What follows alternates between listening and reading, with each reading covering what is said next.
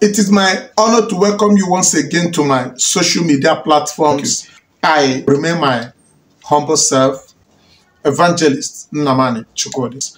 If you're seeing me right now on YouTube, please kindly subscribe, like this video, and share. It is very important to us. We are not asking for any other assistance. And if you're seeing me on Facebook page, please do follow our page. God bless you. And if you've already done this, God bless you also.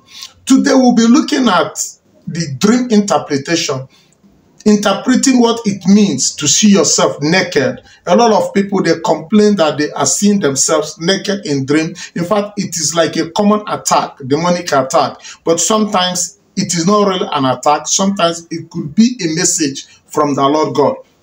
Before we continue, I would like us to look into two major things. First, you will agree with me that it is not ordinary.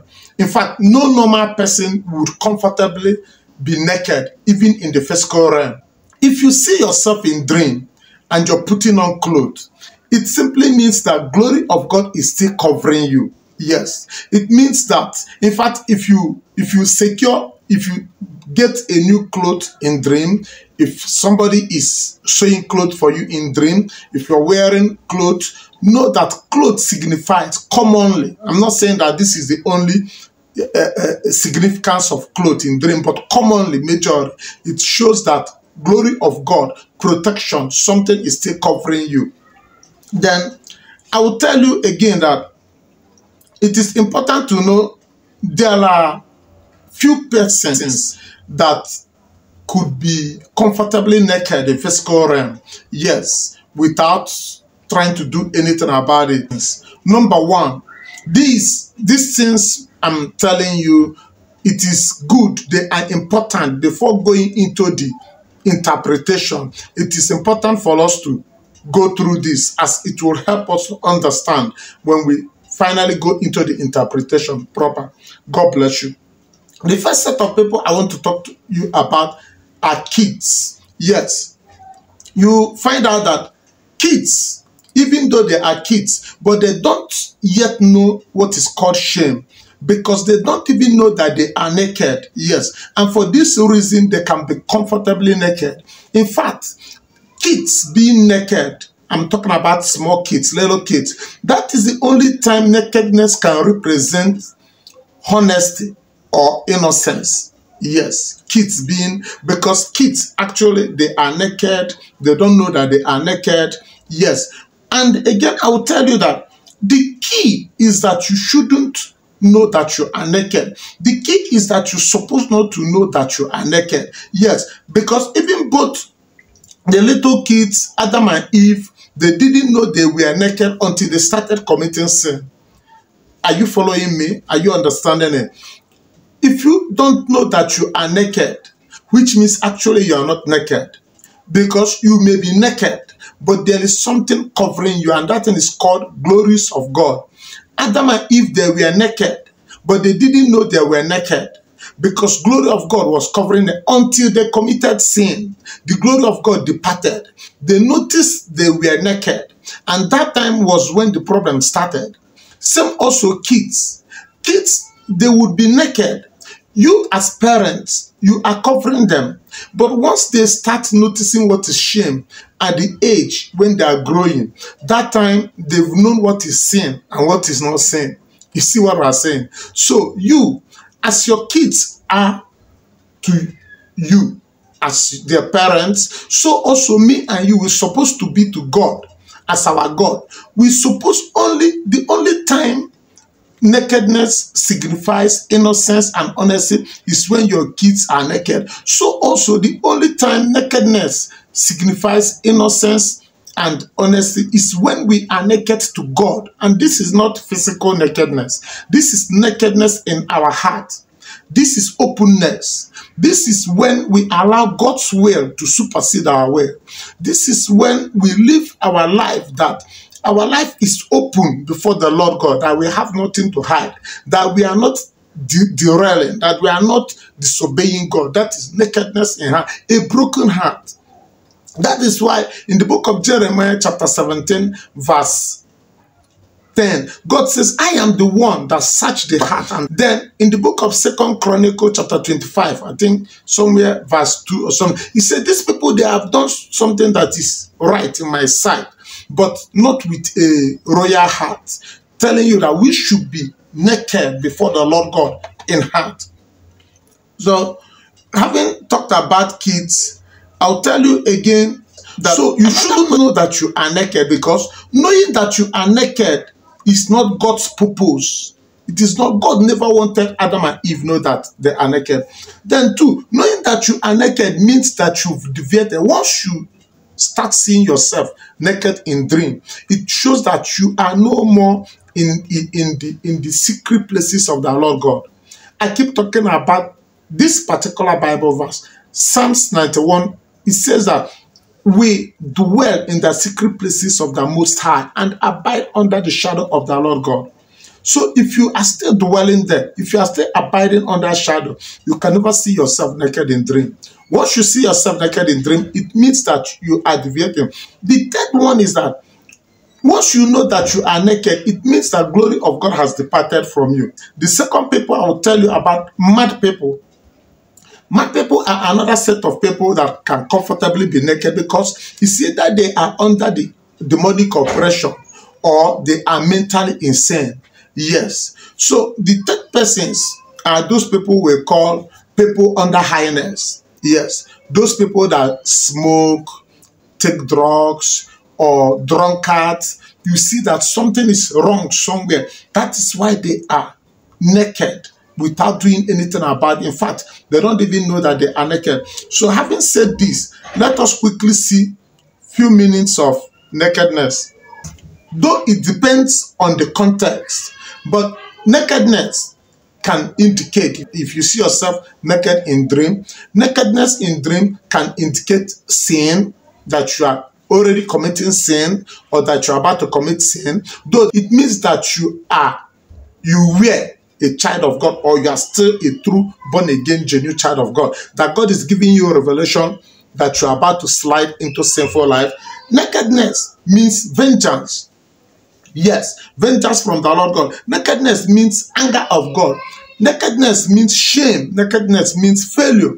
Nakedness means cause. Nakedness means innocence, like we said before, or honest, like we said before, describing, using children as example, kids as example.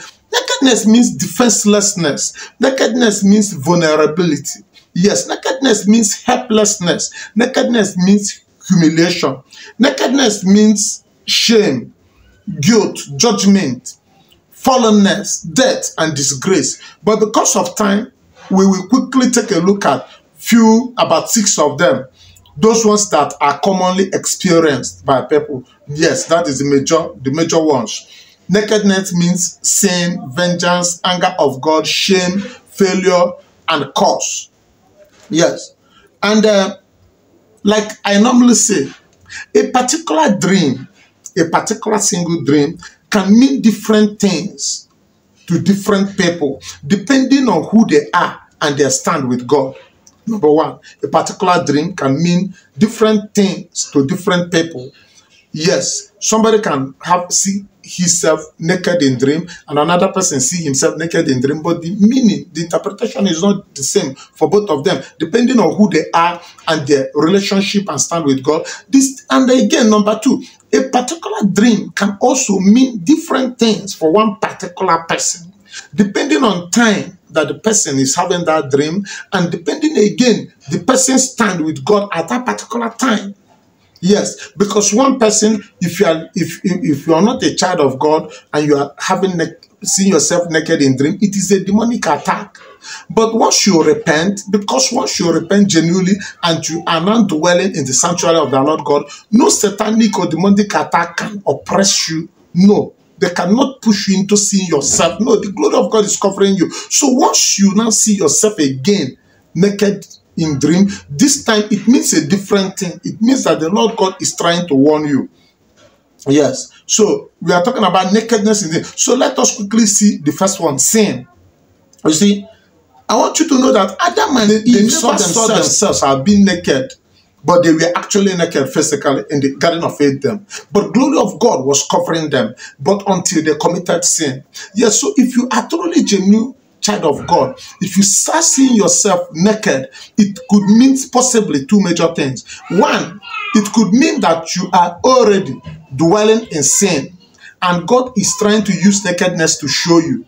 Or two, it could also mean that you are about to slide into sinful life, and God is trying to warn you ahead of time. God is trying to warn you in advance not to slide into a sinful life. If you go to the book of Genesis chapter 3, verse 6 and 7, let me read. He said, so when the woman saw that the tree was good for food, that it was pleasant to the eyes, and a tree desirable to make one wise, she took of its fruit and ate. She also gave to her husband with her, and he ate. Then the eyes of both of them were opened, and they knew that they were naked. Underline it. Now, when they were naked, the only thing is that they didn't know. So now, Bible records that it was when they ate that fruit, which means when they disobeyed God, when they derailed from obeying God's commandment, they took from the fruit they were asked not to eat from. And he said, their eyes opened, and they knew they were naked, and they sewed fig leaf together and made themselves covering. You see, one in God cannot just be naked. So Adam and Eve actually saw, yes, that they were naked because they've committed. Okay, let us go to the book of Ezekiel chapter 16 verse 36. Another place. God is talking to another person, not Adam and Eve this time. Ezekiel chapter 16 36, he says, I read, thus says the Lord God, because your filthiness was poured out and your nakedness uncovered in your harlotry with your lovers. You see, which means something was covering that nakedness, glory of God, until this person now started indulging in harlotry, fornication, adultery, or whatever. Yes. And now, God said, and with all your abominable idols, worshipping idol, and because of the blood of your children which you gave to them. So this woman now was now sacrificing. So because of all this things, glory of God departed. And God, as a child of God, you can never see yourself in dream naked. Once you know that you search your heart and you're a truly genuine child of God who is walking, serving God in truth and in spirit. If you see yourself naked, it means that you are about to commit sin or you're already committing sin. Second one, vengeance. Nakedness in dream signifies vengeance. Isaiah chapter 47 verse 3, he said, thy nakedness shall be uncovered again. Yea, thy shame shall be seen. I will take vengeance, and I will not meet thee as a man. God is talking, telling that person. So once you see yourself naked in dream, it shows that your nakedness, vengeance, God is taking vengeance. Then, number 3, anger of God. What does he say about anger of God? Now, chapter 3, verse 5. Behold, I am against you, says the Lord of hosts. I will lift your skirts over your face. I will show the nations your nakedness and the kingdom your shame. Anger of God, nakedness in dream. So you now check yourself. Who are you? What is your relationship with God? Then number 4, shame.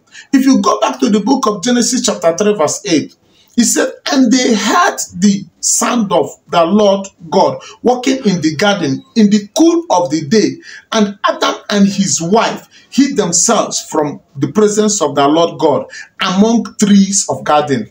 This is the same God that has been visiting them, the same God they have been enjoying his presence. But why is it that they become ashamed? Nakedness in dream. Yes. And if you are not a child of God, if you're a reprobate heart and you're dwelling in sin, satanic attack can push you into nakedness. Yes. Then the next one we talked about is failure. Because Adam, in the same Genesis chapter 3, verse 6 and 7 where we read, Adam failed. Adam failed because Adam, if he had succeeded in rebuking Satan, he wouldn't have been ejected from that pleasure of dwelling in Garden of Eden, where he lacked nothing. Yes, everything he needed was there, but he failed. Yes, something that he's supposed to get. In verse 8, he said, and they started hiding themselves. Failure. Nakedness means failure. Curse. In Genesis chapter 3 verse 17, God cursed Adam. It was cursed because Adam started seeing himself naked. Yes, because Adam started knowing that he is naked. Let me tell you that a lot of people, when they are at the verge of success, when they want to experience breakthrough, somebody will call them, promise them contract, promise them favor, promise them to help them, and maybe a night before that day or a week before, once they have dream and they see themselves naked in that dream, that is the end of that promise. That is the end of the manifestation of that good prophetic declaration. Some people have dream where God is trying to do something good for them, and they will have a dream again where they are naked. It is satanic attack. Yes, this demonic attack is stripping them of that blessing once they showcase themselves naked. Nakedness means failure. Nakedness means attack. Nakedness means death. Yes, because even Adam and Eve, after being naked, they actually died. What is the solution? I want you to see one thing. Do you know that in the book of Genesis chapter 3 verse 21, that God sewed clothes made of tunics for Adam? But even after God covering the nakedness of Adam, Adam still suffered and was suffering. Adam was still removed and ejected from Garden of Eden. What am I saying? I'm trying to tell you that a lot of you, when you see yourself naked and you're suffering demonic attack, you run to pastor, they pray for you, you go back and start living sinful life. It does not work like that. Don't deceive yourself. No matter who is praying for you, no matter how much they have prayed for you, if you don't give yourself to God, live a sinless life, the attack will still come. Let me take you to the book of Zechariah chapter 3 verse 1 and 5. Because of time, I cannot read it now. But if you study the book of Zechariah chapter 3 from verse 1 to 5, you see that even Joshua appeared before the Lord God and Satan appeared with him. It was until God rebuked Satan and changed his filthy garment. That was when Satan's salvation. So Eunice's appearance before the Lord God is through Jesus Christ of Nazareth. You must accept Jesus Christ of Nazareth. First step, John chapter 1 verse 12. As many as that believe and accept him, accept Jesus Christ. Number 2, John 3:3. You must become born again.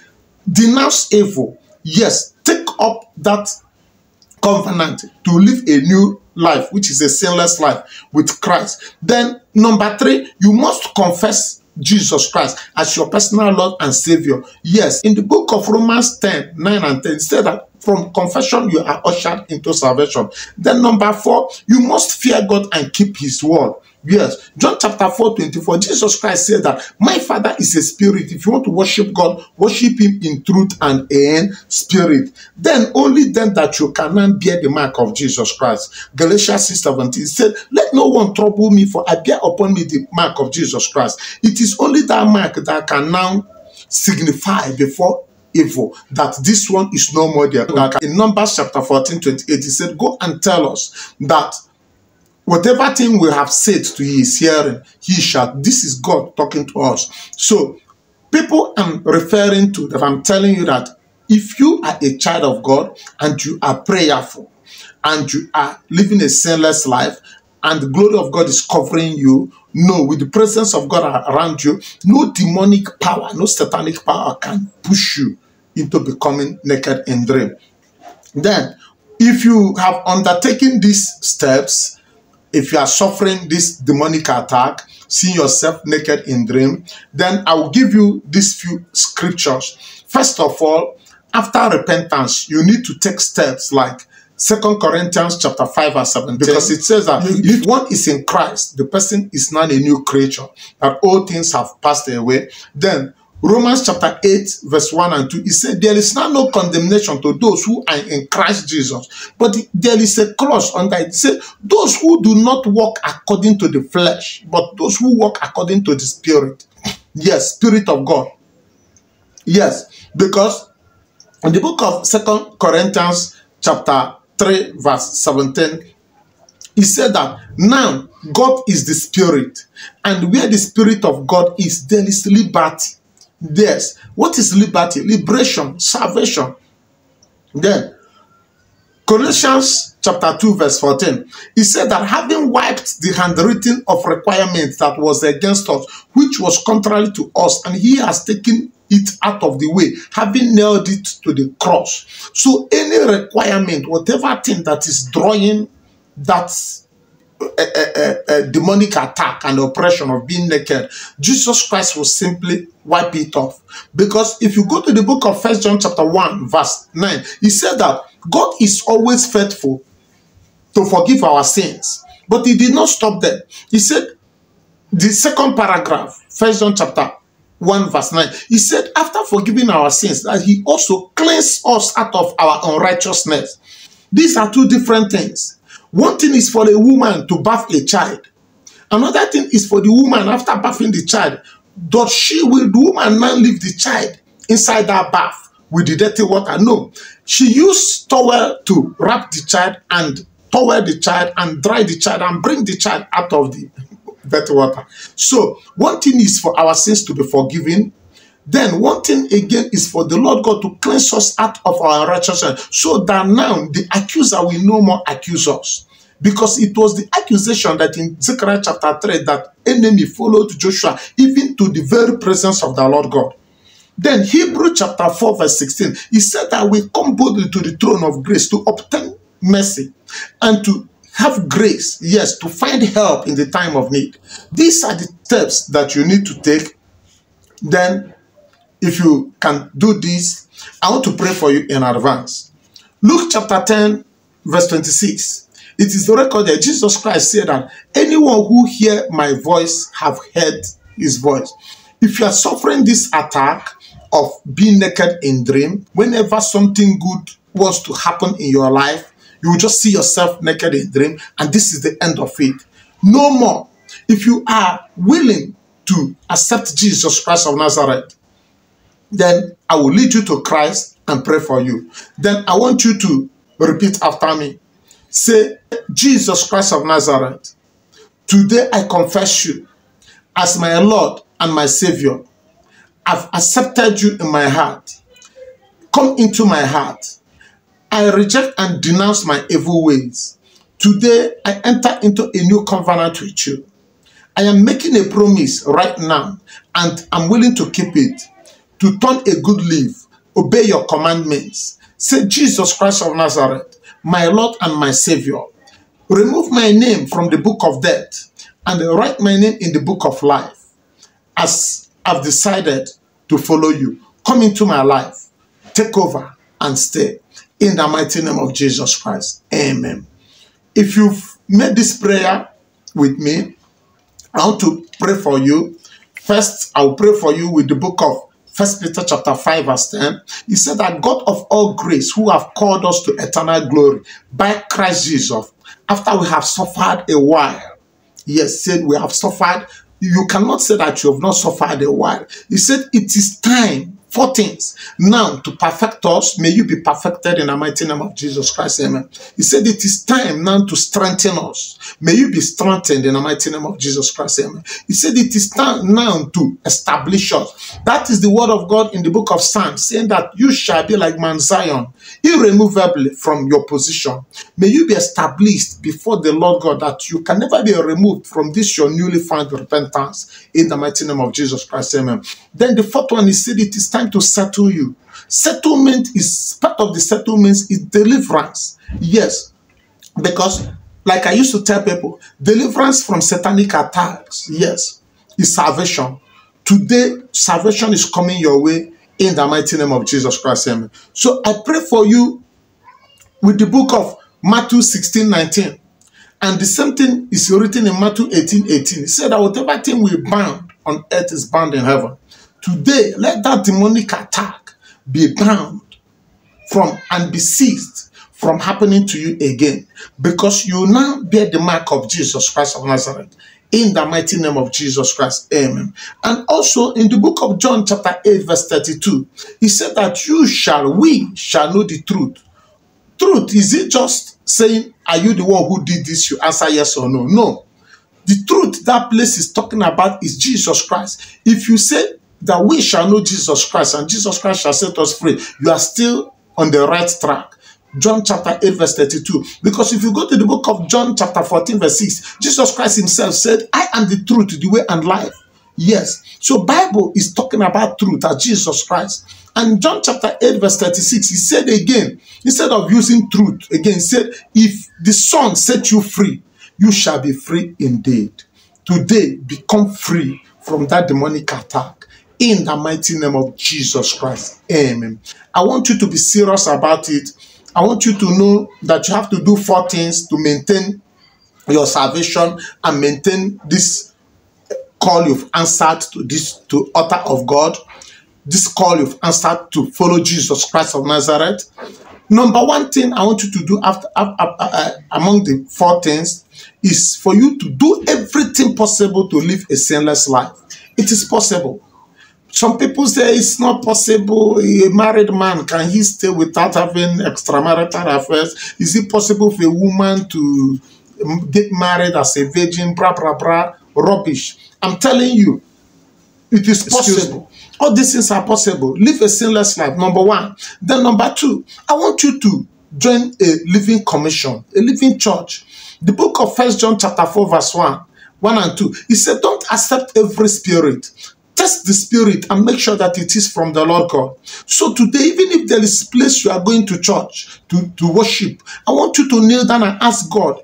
I'm not inviting you to become part of any particular church. There are many good churches, commissions out there. Yes, but I want you to kneel down, ask God that you want to serve him in truth and the spirit. Because native doctors, they are no more in the bush. Yes, they have been exposed. So what they do now is to build some places and call it one church, impersonate one pastor, answer prophet or this. Yes. So be careful where you go to worship, because this is the end time. If you study the book of 2 Corinthians chapter 11 from verse 14, he said, no wonder that even Satan himself and his ministers are portraying themselves as ministers of light. Yes. Matthew 24:24 said, in the last day, many false prophets shall emerge to deceive even the very elect. I want you to be sure where you are. That is number 2. Then number 3, a lot of Christians, they don't read Bible. Even the book of Joshua chapter 1 verse 8 said that we should study the word of God and make sure that we don't allow it to depart. But I discovered that when I speak with a lot of Christians, they keep on saying, my pastor said, my prophet said, evangelist said, bishop said, the reverend father said. Why? My question is this. Children, if you are married and you have kids, your own kids, or if you are not married, take example, other kids. Do they not have teachers in school? Yes, they have teachers. Are they not buying textbooks? Do they say because they have teachers and there's no need for them to buy textbooks? No, they buy textbooks, they study them. Even from school, they give them other materials to also study at home. To tell you that even when you have pastors, no matter how good they are in teaching you, you still need Bible. Not just the phone app. You need the hard to surround you. And you don't just buy a Bible. Let me show you the secret. You don't just buy a Bible and start using it. If you buy a Bible, get your home. If possible, go to an altar, genuine altar. Read the Bible. Then pray over it so that it become weaponized. Do you know that a grenade or a bomb is a bomb but cannot explode except if the trigger of the fusion or whatever? I'm not a professional in this, but I'm just saying from what I understand that they used to remove something for a grenade to be able to explode. Yes, that new Bible, you have to lay hands, pray over it, it become weaponized, it become a weapon in your hand. Yes. So I want to tell you the number 3 among the 4 things I want you to do for me, that you need to get a Bible. Then the 4th one, you need to be prayerful. Yes. Satan knows that one of the weak points is when you are living a prayerless life as a child of God. Because, take for instance, a soldier. And this guy is genuinely a soldier, not impersonating. And he's on uniform, but he doesn't have gun. He can be killed. Yes. And he cannot even kill enemy. But with the right gun and the right position, yes, he can fire and take victory. So you need prayer. Yes, always be prayerful. Even Jesus Christ prayed and was recorded that he prayed until the sweat that comes from his body became like blood. God bless you. Like I normally appeal, if you have watched this video to this length, please kindly subscribe. If you are seeing us on YouTube, if you are seeing us on Facebook, kindly follow our page. It is very important. We are not asking you for money. We want to build this page so that this YouTube system, they use how many likes that video is generating. They use it as a kind of count for them to show the video to many people. So it's important for you, for us, that you like this video, that you comment, share this video, and subscribe. It takes nothing from you. God bless you. Thank you. Thank you. I once again remain my humble self, Evangelist Nnamani Chukwudi. God bless you. God bless you.